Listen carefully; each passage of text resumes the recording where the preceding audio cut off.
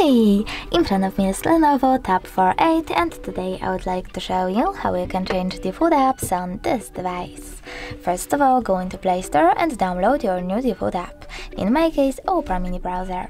Then go into Settings, scroll down, choose Apps over here and click on the secure icon at the top right corner. Over here you can select one of those options for your default apps.